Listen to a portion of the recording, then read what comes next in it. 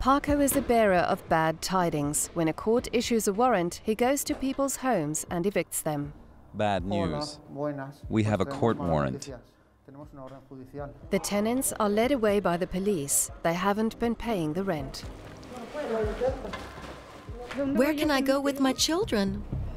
Rents are high in Barcelona and there's a housing shortage. Thousands of people live in apartments as illegal occupants. The pandemic has made the situation even worse. Bailiffs are busy. Muy bien, tranquila. Hasta ahora, Lisbeth. Chao, chao, chao.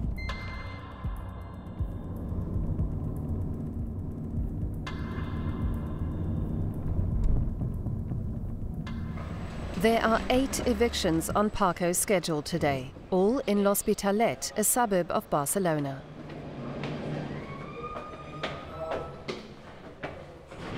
The family he's going to next has to leave their home. It's been ages since they last paid the rent. We have a court warrant. You have to leave today. Why weren't we told about it? If I'm here now, you must have been given plenty of notice. The owner of the apartment wants them out. They owe him rent, and the court has approved his possession claim. What should we do?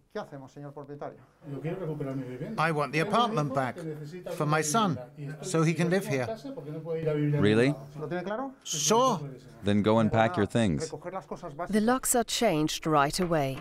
The courts are cracking down on illegal occupancies, especially with private claimants. When apartments are owned by banks or companies, decisions can take longer. In this case, the landlord has the final say.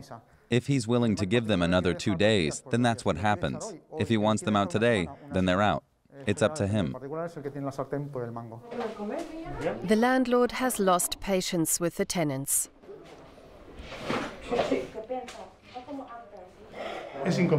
It's unacceptable.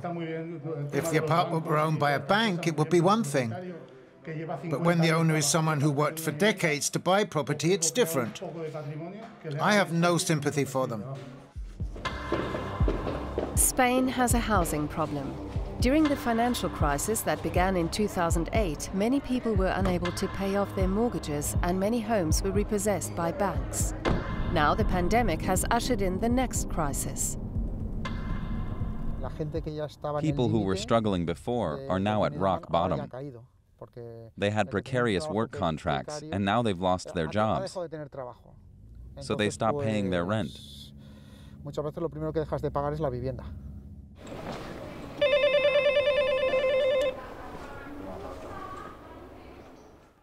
We've been sent by the court. Can you open the door? He's on his way to an apartment with illegal occupants. Paco had given them 2 days' notice, but now different people seem to be living here. How long have you been here? Since Monday. Were you sold the keys? We were here on Monday and told the tenant he had to leave. He's obviously taken off and sold the keys to this woman, who had no idea she was being ripped off. Paco calls the landlord's authorized representative. The apartment is occupied. A woman with 2 children. What should we do? We got them out of bed. They're not ready to leave. We'd be kicking them out onto the street. The woman is from the Dominican Republic. She's living on the breadline. I get 268 euros a month. It's not enough. The welfare office can take care of her. But even before the pandemic, they were overburdened. If this woman can't find somewhere else to live, with family, friends, people from her country, then she and her 2 children are going to have a tough time. A lot of landlords don't want children in the apartments. Luckily, the landlord agrees to grant her a delay. We'll go now and come back on the 5th of November. You need to have found somewhere to go by then.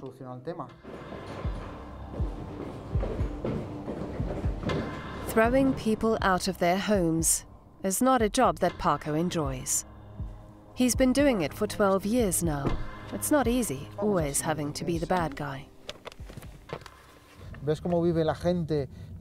You can see how people are struggling. Single mothers, old people, sick people, and I have to kick them out. It's often a horrible situation. When I started doing this job, it cost me a lot of effort. Over time, you develop a thick skin. You become immune.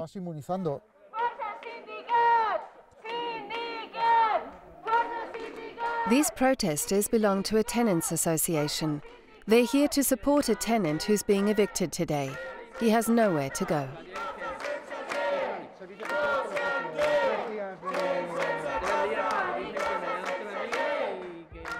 I don't know what to do. I get 600 euros a month. I can't go to a hotel. The riot police are here too. The protesters are angry and the situation could escalate. Paco talks to the unionists to try and find a provisional solution.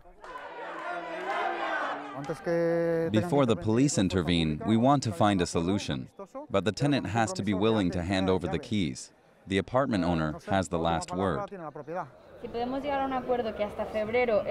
The unionist calls the owner and pleads for understanding. The housing situation is dire. In L'Hospitalet, wages have gone up 6% in 3 years, while rents have gone up 34%. The result is mass evictions. There were 138 evictions in Barcelona last week.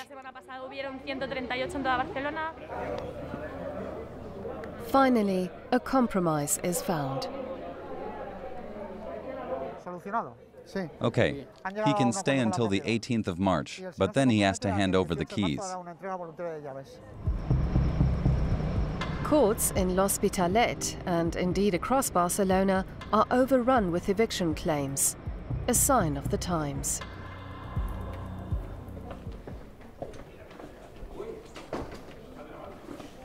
Paco is 52.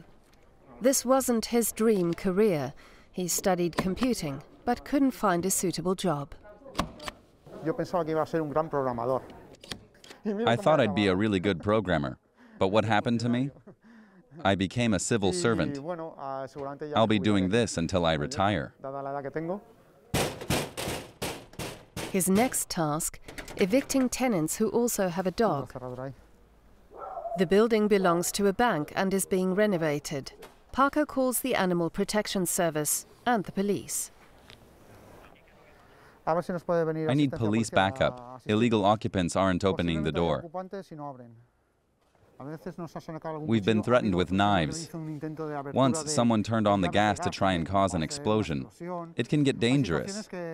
That's when we call in the cops.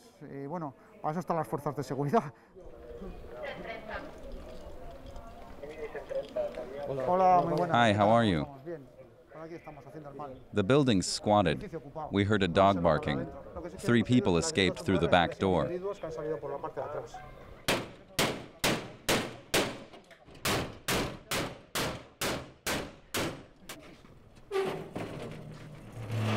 The police go in ahead to scope out the property.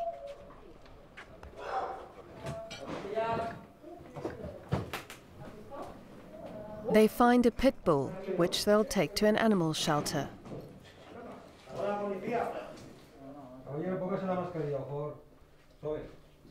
One of the squatters is still there. It looks as though he couldn't take off with the others because he's sick. I'm fed up with living like this. I've got no father, no mother. I've lost everything. You've got to stick to the law.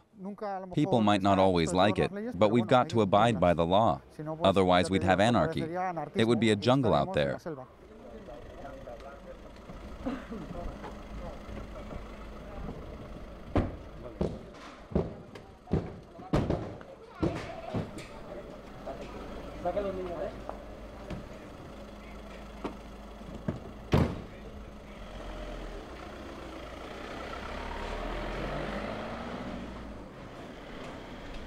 Paco lives with his partner.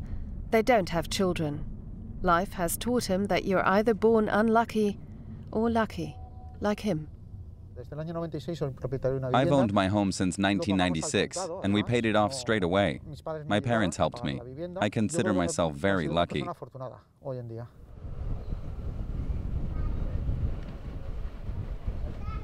But now he has to evict a young woman who gave birth just 2 weeks ago.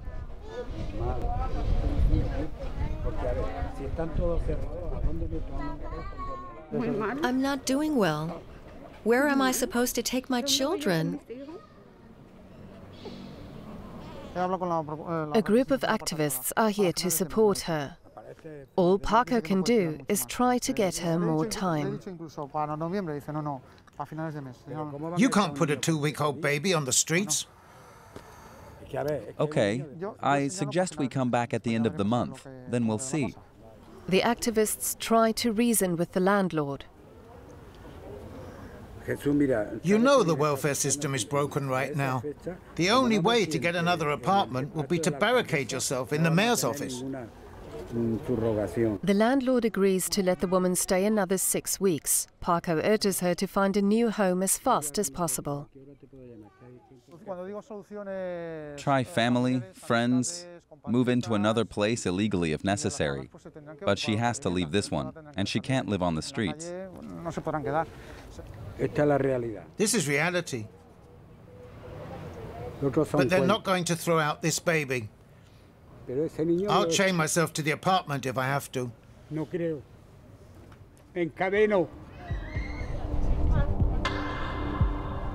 Situations like these still upset Paco.